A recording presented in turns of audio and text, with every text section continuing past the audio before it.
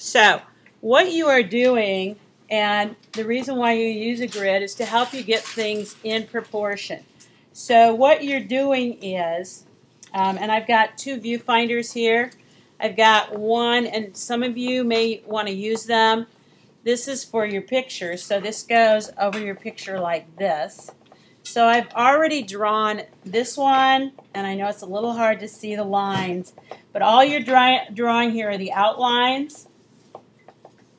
And these little marks here are to help you kind of figure out where in the rectangle, whether it's going to be halfway up, 3/4 of the way up, 1/4. It's about proportions. So I've already drawn this one and this one. Can you see the relationship? Look right now. All right. So this is this one right here. All right, so what you're going to do is just do them one at a time. So I will demonstrate this one right, whoops, it's hard to get this all in view. I will demonstrate this one right now. I'm going to fold this back just a little bit so I can get in a little bit closer. So now I'm on the third rectangle. It doesn't matter whether you start at the top, the bottom, go around the edge. All right, now, when you finish a rectangle, it's very important that you extend the lines over to the next one so you know where you left off. Otherwise, you're going to have all these lines that don't connect. So it looks like I did not complete this rectangle. So all I got done was...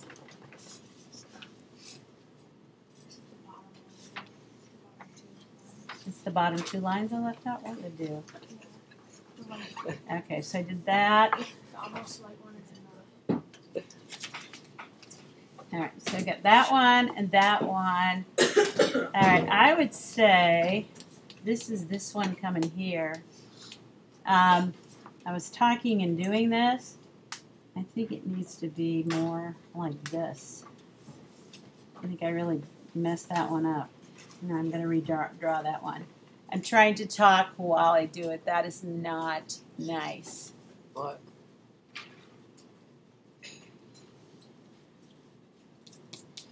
Okay, then this one right here I can see comes from here. It comes right about in the middle.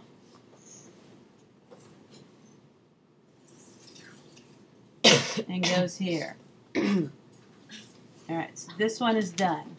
So I move on to this one, and I can see this line right here is going to be this one, and it comes about to the middle. And if you want to, oh, sorry, I'm out of viewpoint here. Let me adjust that. If it helps you, you can use two viewfinders. You can use a big one like this on your picture. A lot of you won't want to use all this stuff, but this will help you kind of see where you're at. So this is where this starts. Where does it end? About in the middle. That's where you'd use a viewfinder here if you needed to have a little better sense of where things. So you've got to connect those lines. All right. Here's this one. I trailed it off, but I went down, and it really goes up. And comes about here, about 1/4 up here. So even though a lot of you, if I said, you know, can you draw a good portrait, you'd say no. Most of you can draw an abstract drawing. This line, what the heck? I've gone up too far here, so I'm going to bring that over there. Just make sure those lines connect. This should be much closer to this one, shouldn't it? So I'd probably go back and see what, somewhere I've kind of messed up. And part of it's because you know what I'm doing? I'm trying to talk and draw at the same time, which is extremely difficult, which is why I should not hear everybody talking when you're doing this. Because see, here I need to make this connection right here. And so I've been doing all this and talking, and I'm not doing a very good job. My proportions are off. This should be narrow. See how narrow this needs to be right here? Clearly, something's wrong. And I think this needs to come down a little bit lower yet. So, if I have that problem, then I go back here and look and see what's going on here. This probably needed to be a little narrower here, etc. So I've been trying to draw and talk at the same time. I can do it, but I'm making mistakes because I'm talking. So my recommendation is that when you're doing this, if you say, well, I can't do it, well, are you talking while you're doing it? Because I can't do it when I'm talking, and I can do this. All right, so this is halfway here, comes up about a quarter of the way there. And again, just overlap those lines as you go along. You might have to change them so that when you go to the next area, you keep them in line. One more thing I would like to suggest, where people really start to have problems. Now, some of you might have trouble with the hair. Some of you that have more detailed hair.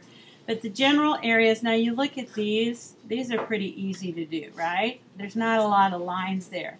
But when you get to the eyes, lots of times the mouth, the nose, you get a lot more detail, and it is a lot more difficult. So I'm going to suggest to you, besides that you stop talking right now, that one of the things you might want to do is take these grids. If you're having trouble getting them in the right proportions, you can take a grid. These are 1 inch tall, so I'm dividing them in half. I'm going to, let's see, do a purple line so you guys can see it. So I can see it. So what I could do is divide the grid in half. You could divide it the other way as well. Can't see it. It's not working. Darn it.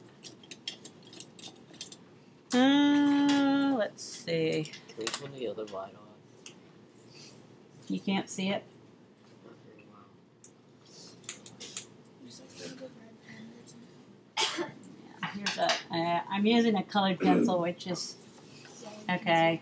Yeah, it's a little bit. Okay, so then what you do, because I divided this in half, and I can see that I didn't do a very good job. Again, I'm talking, because this is a little bit smaller than this one, and they should be equal. So, but I'm just demonstrating. So that's the 1, 2, 3, 4th row down. So then I come in on my big sheet here, 4th row down, and I'm just going to add, I'm going to break up those grids. And this will help a lot of you if you're struggling in an area where there's lots of detail. If you make your grid smaller, and these this way they're just long enough to, this ruler's been bent, so it's not, I'm having a hard time holding it down. That's why you don't bend metal rulers, because then they don't lay flat. All right, then I can come in and do, for example, right here, let me see, I can do this area first. So this would be, this is the hairline there, and then it comes down here. But then I can see this shape right here is going to come down to there, and that's going to help you get some of your proportions a little more correct.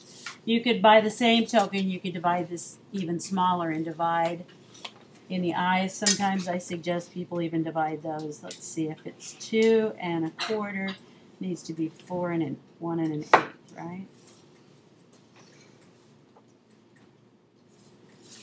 That's where those years of mathematics pays off. All right, so if you need to, 1, 2, 3 over, 1, 2, 3 over. Where it gets really, really detailed, you might want to divide it even more. So, any questions?